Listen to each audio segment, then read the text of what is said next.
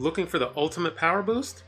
This deck combines Agent Venom to buff your deck, Silver Surfer to pump up your board, and Wiccan to supercharge your energy. Get ready for some explosive plays.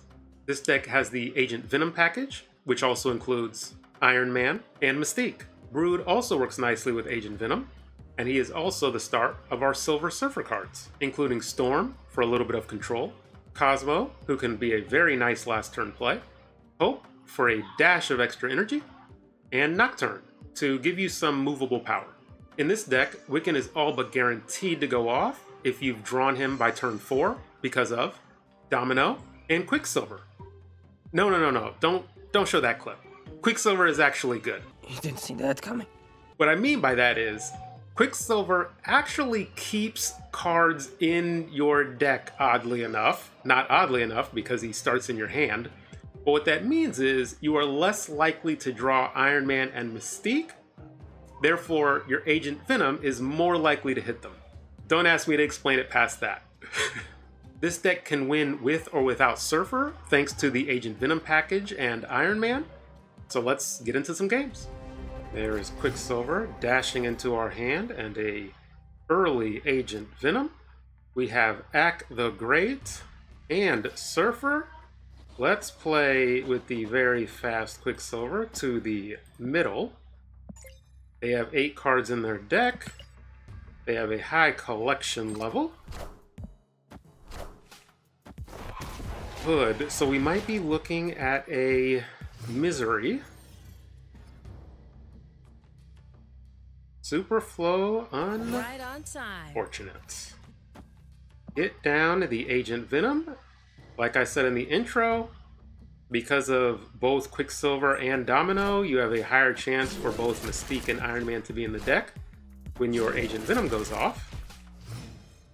Maybe it is not a Misery. Like and subscribe. There is the Iron Man. Let's get Hope down middle. Sure. Hope down middle. Next turn, if we draw into Wiccan, it's going to be Wiccan. Otherwise, it might just be a Domino, but I'm going to have to see what I draw into because, of course, I'm not going to play Silver Surfer next turn. They are mulling over what they want to do. They just get down the Demon. I mean, I guess it's just Brood. Brood here, another good hit. What is this left? Ooh, change the location. So is the middle going to be Beast? They don't have any tech in this deck, right? Snap. Iron Man middle. They're going to have to go large. Probably right. So that would be where their Hit Monkey comes down. I can add 2, 4, 8 there. So I can get to 24. This might be a little dicey. They are not going to Beast. Okay. Vibranium and Sage. Which Sage is... yeah. Huh? Huh? So I always lose left. So it's can they just get... do they have a Shadow King? The Sage... that Sage plays is weird. Everything's 4 over there. So this is just more points. I don't know, let's send it. What are you doing? Is it a Shadow King? Is it a monkey? It is a monkey, and it's... whew. Whew. we pulled it out. They did not draw well because they, in all likelihood, would have bounced their cards middle. They did not bounce this game, and this is a bounce deck that I played against. The Surfer was just enough, and of course we just murder middle. In hindsight, maybe Iron Man left would have been a better play. I could have covered more, but good first win. Next up is Valgrax. We have drawn our Mystique. We get the Quicksilver down right this time.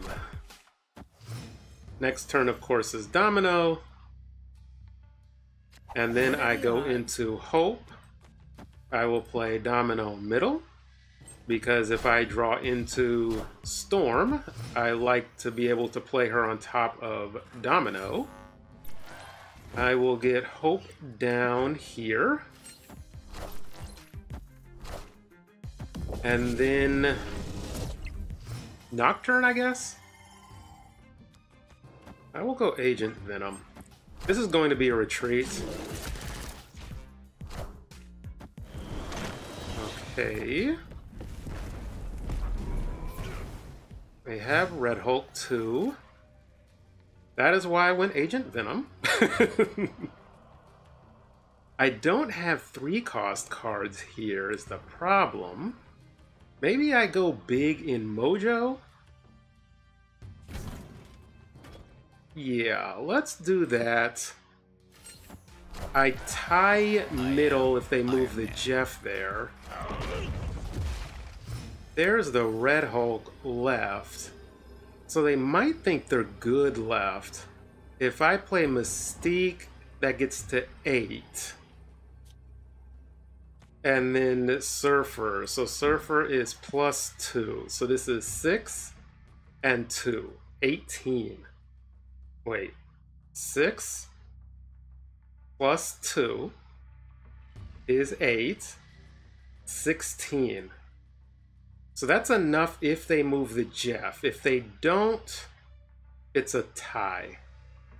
I'm gonna send it. So I just need to win tiebreaker, and this... Oh, no, of course I don't need to win tiebreaker. They play 2 cards, so that could be Doom, because 6-cost cards is discounted. That will be a problem if it is Doom, and it is not. The reason right here why I knew to play Mystique left is because with the Red Hulk coming down, players think that they are safe, because that is a big card, right? 13 power, and they may think it's probably going to go to 16, so they're just going to avoid the left lane. Clearly they are playing for Mojo World, so I'm just going to play hard for middle, and the Red Hulk will solo left. This is why we have Agent Venom, Iron Man, and Mystique in the deck to buff up regular Surfer. We only have a single 3-cost card on the board. But, well, aside from Surfer. So Surfer is not... Listen, forgive me for not being able to count. Clearly math is not my strong suit. Math? How am I supposed to know that? I'm a beautiful, popular, rich kid. We do have 2 3-cost cards on the board in addition to Surfer. And that is just enough. Okay, next up we have Get Anything Good. The Quicksilver did not do his job of keeping Iron Man in my deck. This is a Destroy Gamer. I think I kill Gamma Lab. What are the odds? I definitely get down Agent Venom. And then here is the Killmonger. They are going to Killmonger left in all likelihood. It is so tempting to play the Cosmo. I shall Storm. Wind. The reason I opted to not play Cosmo is because Cosmo may have uses a little bit later, maybe even on this turn. What a game! 8 power Deadpool. Ugh. Yeah, I guess it is on this turn. Because maybe they're going to try to do a Venom. But this is also a loss? Yeah, that's what this is. There's the Deadpool. Oh, and Carnage. Okay.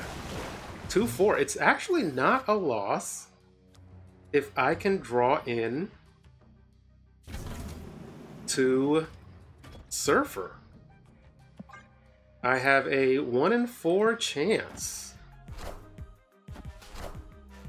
I Okay. definitely need to change my underwear. Well, there's that win. But they do have a 16 power Deadpool. Is this enough? What is this? 832? Sure, let's send it. You figure most players are greedy and they will play their Deadpool middle. Oh, it doesn't even matter. So they didn't go the obvious route. Yeah, it's GG's. Very easy win. Thank you for getting rid of the Deadpool into Flooded. That allowed me to escape without drawing into Silver Surfer. So this game went according to the Agent Venom line, which is of course very powerful. And the reason why I like this Silver Surfer deck is because I like decks with options. Because most Silver Surfer decks, if you don't draw Surfer, you're just gone. This deck can actually weather those storms when you don't draw into Surfer. And that is why it is a good and strong deck. Okay, next up we have _ Nudr. Washington, D.C. is good for Brood. I will get Quicksilver down middle. We are going up against Arishem. Ooh, scary stuff. No play on turn 1. A Crystal. I will go Domino into the unrevealed location. A Cassandra Nova. My Broods are less good. Oh. I guess I'll just Storm middle. And then it will probably, if I have priority, be Cosmo middle with the cards in my hand. Wind, aid my hand. These locations...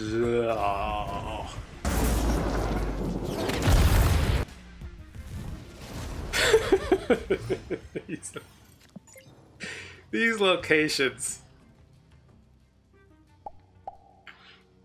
Let's go with Agent Venom, I guess. Oh, Nocturne is a... Nocturne, I could mess with them. So let's go Agent Venom.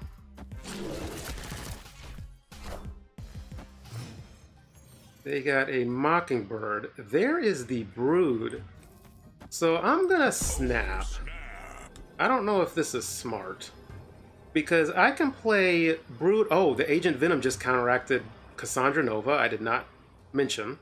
So we actually have a decent path. We should be able to solo left. And then they just need a big card. Right is the only thing, but maybe I don't rip away. That is hilarious. Okay, so I'm not winning middle. So in that case, I want a Cosmo here. Ugh. But then I don't have space for my Broods. Let's go Nocturne. Opponent snapped.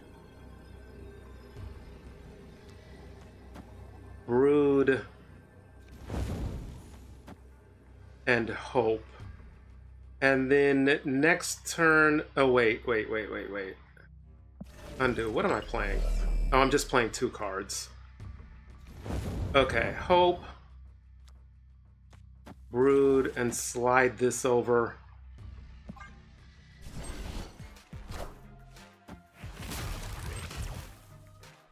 Did I do it?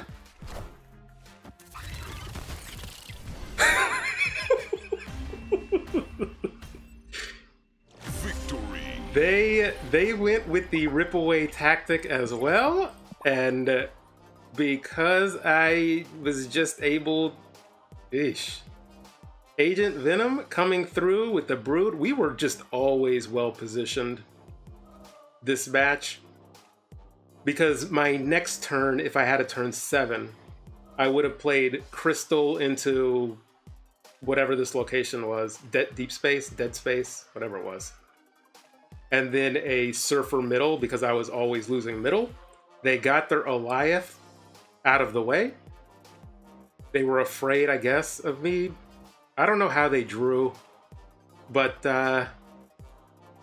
we got 8 cubes from an Goliath player. Okay, we are going up against Goliath. Panopticon, first location, 8 cards in their deck on turn 1. That means they have a normal deck. Arishem has, I don't know, 16, 20 cards, 20 something in the deck on turn 1. Always lucky. Panopticon is good for Brood. Get Domino down to the unrevealed location. They have not played a card yet. We might be looking at a Hela. An Agent Venom. Let's get that down. I am waiting. I'm pretty well positioned. Especially with Panopticon, I am less reliant on Surfer. I keep the bonus, and this is a move deck. Whew.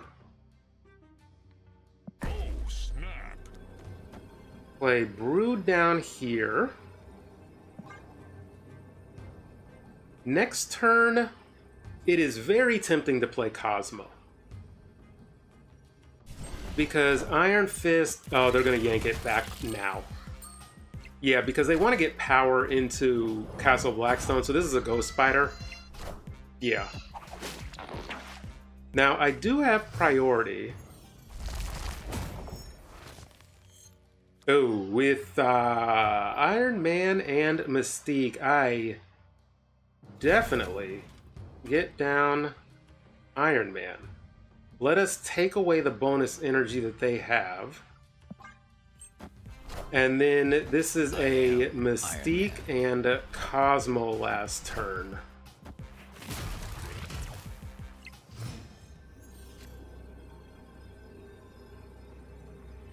This is a Mystique and Surfer.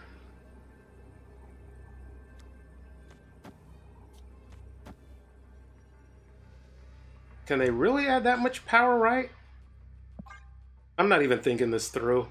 This might not be the right play. Maybe I should play Cosmo. Right. But the Surfer gets a lot of points left. And this is a move deck. So if they leave the Vulture,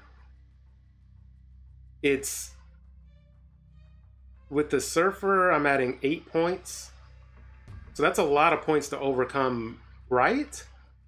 And then now with the Surfer, this is the right play. With the Surfer, I'm really loading up left. So if they move this Vulture to 21, I don't even feel like doing all this math, so I'm not going to. So just, it's a lot of points. 2 cards middle. I am Iron Man. What? What is this? Okay. Oh, by 1. Oh, by 1. Oh, that's rough. Oh. Is there a better... There isn't a better play I could have... They guessed right. They knew to avoid left. So ultimately, if I had played Mystique middle, Mystique is at 6, 8, 16 middle, and 12 left. Boy. That's tough. They knew to load up Iron Man. I got outplayed here, just pure and simple. That will happen. In hindsight, wonder what collection level they are. 13? Okay, not super high, but clearly a very skilled player. Spreading out my power might have been the way to go, or in hindsight, it definitely was the way to go. But moving forward, that's something that I probably should consider. I loaded up in 2 lanes, but maybe spreading out the power, especially with Surfer coming down. That's 12 left, and then I'm getting 16 power middle and 30 here. I don't know. I think I probably make this same exact play in future games, and if I get outplayed, I get outplayed. But a tough loss, narrow loss, but this deck puts up a lot of power, and they were just able to escape with a small 13 and just barely beat us by 1 point left. Next up, we have Subarashi. Quicksilver down right this time. Turn 2 will be Agent Venom. That's not bad into Krakoa. What are the odds? Because Agent Venom sets it to 4 and then adds the 4 on top of it. So the next card I draw is going to be 8. So if that ends up being Wiccan, that is kind of nice. I wonder why they did not do the same thing. Rickety Bridge. Ooh, an 8 power Mystique. Yikes. Get Hope down. Maybe I just throw cards away into Rickety Bridge. If I draw into Iron Man, that's just ridiculous. I should be able to win any tiebreaker. Storm. Do I go the tiebreaker route, or do I go trying to win Rickety? I will go the tiebreaker route and hope I draw into Iron Man. Wind, aid my hand. I'm probably not going to have prior... Whoa, that is a large Kitty Pride.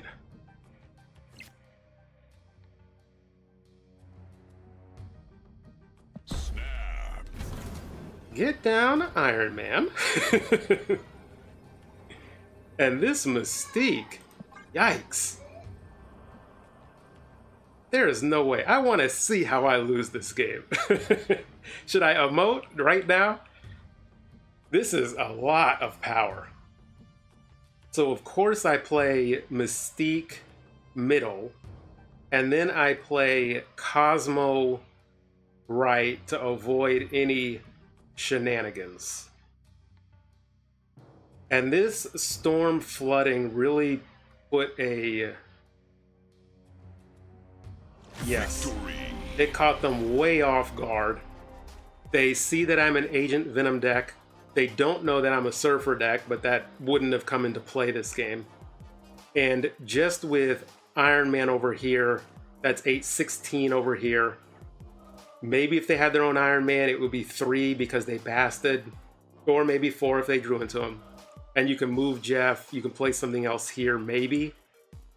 But having an 8 power Mystique, oof. That's 32 middle. And then I play a Cosmo right to avoid any nonsense that they might want to do with Rickety Bridge, maybe a Legion or something. You block that. Because I might have priority. I guess that depends on if I have priority.